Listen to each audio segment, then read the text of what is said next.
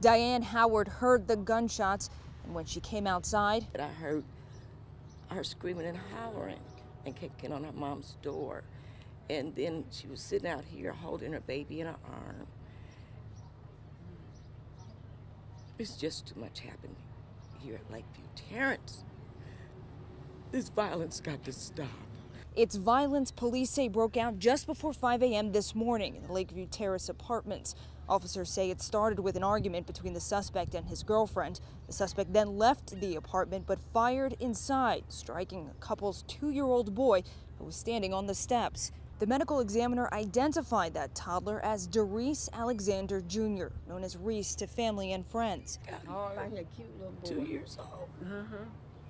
Used to ride his bike and come past here. Right, all the time, rode his bike out here. After the toddler's father fired his gun, police say he then dumped the firearm near a dumpster, got into a vehicle, and drove right through this fence into a massive mineral mound where his getaway vehicle then broke down. The suspect then took off on foot, and sources say police apprehended him after. Why he fired that gun is the question detectives are grilling the toddler's father with now. Having children of his own, Cleveland Deputy Chief Ed Tomba said with a heavy heart. You know, anytime you have intimate relationships and there's a weapon involved, things can go horribly wrong, which they did today. And like I said, a little boy lost his life this morning.